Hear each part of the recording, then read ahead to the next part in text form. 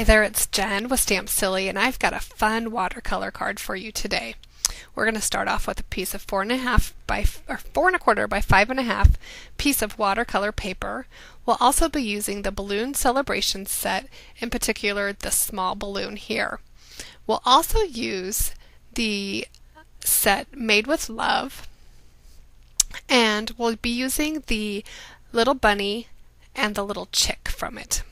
Okay, so to start off, I'm going to take the stamps that I'll be using, the little bunny and the little chick. You'll notice I cut the sentiment away from the little bunny, little stamp surgery. That's okay, it doesn't hurt your stamps. I can put the sentiment back in there when I want to.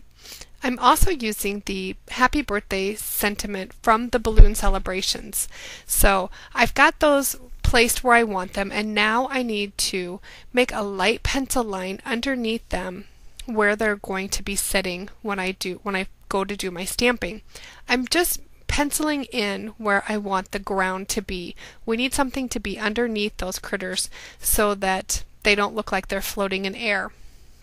So to stamp the little animals with, I'm going to use the Archival Basic Black ink. Basic Gray ink. This ink is great because it's permanent, so it's great for watercoloring. I can watercolor over the top of it and it won't bleed. It also gives a really super crisp, defined, stamped image, much better than our old Basic Gray ink. So I'm also going to go ahead and stamp a couple of balloons up at the top using that same Basic Gray ink, and just offsetting those a little bit so that the balloons are floating in the air above the critters. I've also gone ahead and stamped an extra balloon on a scrap piece of watercolor paper. Okay, now we're going to watercolor this, but I don't want to get watercolor on my critters or my balloons. So I'm using a product called Liquid Frisket. It's a liquid masking fluid, and basically you can either paintbrush it on. I've put it in this fine line applicator. It's much like our fine tip glue pen, but the nozzle is a little bit bigger than the fine tip glue pen. I actually am finding that it's a little too big for this purpose, so I still need my paintbrush. You could use your paintbrush right into the bottle of the Liquid Frisket, but I don't mind just squeezing out just a little bit that I need. So I'm just taking the paintbrush around then and brushing the Liquid Frisket into a thin, you want it in a thin coat, basically, is what you need there. And you want to get up right up to the edges of your balloon. You can in fact go over the top of your inked areas if you want to.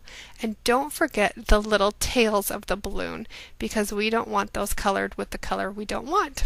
Okay, you'll see that it dries rather quickly and it's kind of shiny and rubbery. It will end up with a rubber texture to it.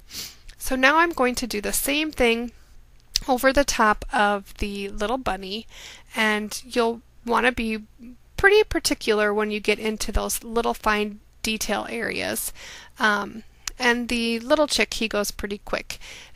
You'll just want to be careful to get his tail feathers.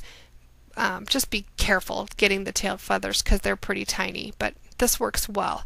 So then you're going to allow your frisket to dry, and it takes, I don't know, a minute or two to dry. It doesn't take very long, but as long as you have it thin, it shouldn't take very long. Then you're going to go clean your brush. I just use soap and water to do that and get all that goop out of your brush so you don't ruin the brush.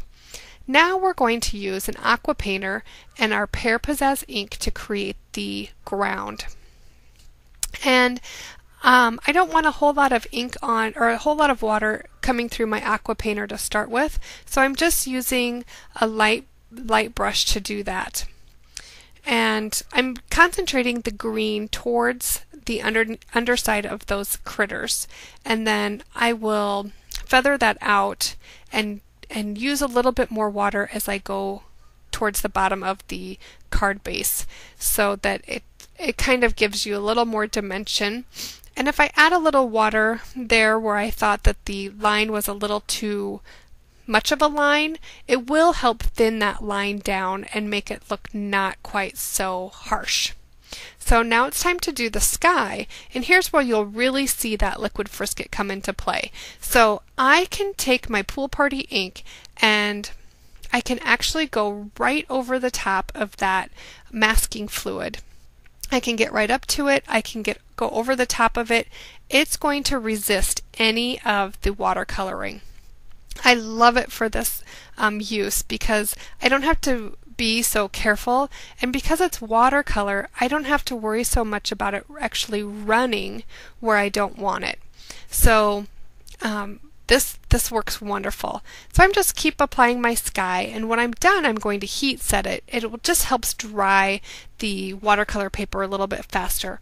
And look at how the sky actually looks really pretty real. I love it. Now it's time to remove the liquid mask.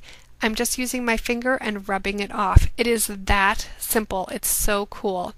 It's a lot like rubber cement, but on a thinner. It's thinner than that. So I will actually link to a source where you can purchase the liquid frisket. It'll be in the YouTube description down below. Now it's time to go ahead and color our critters and our balloons.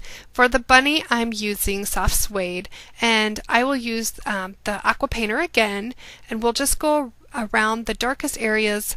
I'll kind of do some shadowing under his arms, and then to do his cheeks, I'm going to take my Watermelon Wonder marker and just tap my aqua painter to it to pick up some pink for his cheeks, and then a little bit for his ear.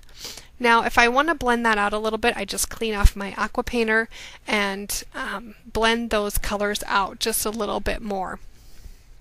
And that looks pretty good. I'm going to go add a little bit more brown under his nose and above it a little bit. I'm being picky. So now it's time to do the little chick. We're going to color him in Hello Honey. Don't mind the top of my ink pad. It is Hello Honey for sure. And I'm going to concentrate the darker color again underneath of him and blend the color up and out so that the sun looks like it's hitting him from the top. This is just a quick, easy process to do, and really watercoloring these guys actually for me it's faster than coloring with a marker. You'll see here it's off camera, but I'm flattening my aqua painter brush a little bit so that I can get in there to his tail a little bit easier, and then just fussying up the little guy a little more. I could have put some pink cheeks on him also, but I opted not to do that. So now we're going to use the Watermelon Wonder to color in one of the balloons, and for that I'm just going around the edge with the darkest shade possible and then blending that out with water as I get towards the center. The other balloon is getting colored in with Cucumber Crush. I like these two colors together because it adds a lot of brightness, but because we're watercoloring, the color is muted a little bit, so you still get that pastel tone, even though these are really rich and bright colors. I love the look of it. And again, just wash that color in towards the center. For the last balloon, we're using Crushed Curry. Same technique here. Use the concentration of color on the outside edges and then wash it in to the center. Now we need to fussy cut that balloon. I know a lot of people don't like to fussy cut. Me, I think it's somewhat therapeutic. So I'm just going around the edge and leaving a little bit of a white edge around the balloon. And it's going to be ready to attach to our card with, I'm going to attach it with Stampin' Dimensionals. But before I do that, I want to add some strings to those balloons. So here I'm just drawing a couple of strings. I'm drawing, making it look like I have tied a string around the balloon, and then that string is going to attach to the bunny's ear so that it looks like we've tied the balloons around the little bunny. I think it just makes it look so adorable. That little bunny, his ear sticking up, and then it looks like those balloons are coming off of the edge of his ear. So, and here on the other side then I just create a few tails for the balloon strings.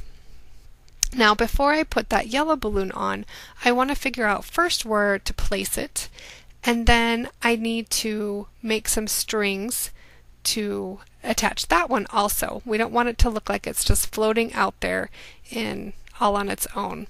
So we'll just draw a line down and connect that one also, and then don't forget the tail of the string.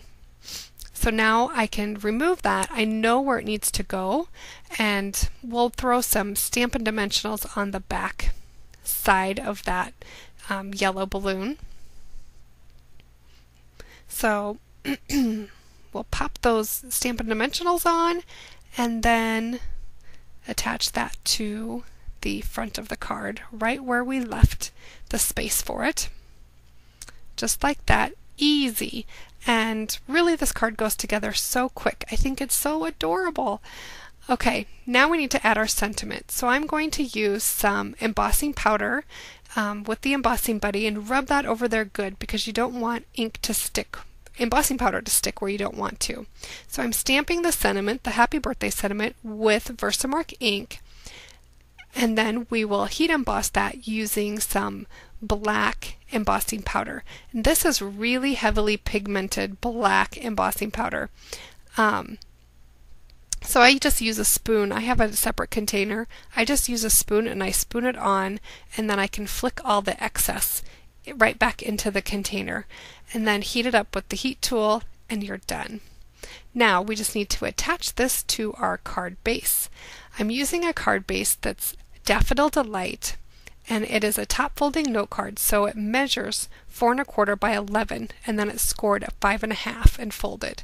We'll use some fast views to adhere the watercolored piece to the card front, and the fast views will help flatten that watercolored piece out. There is a little bit of warping that happens when you watercolor, but attaching it with some strong adhesive to your card base helps a ton. It will pull that warping back out of there.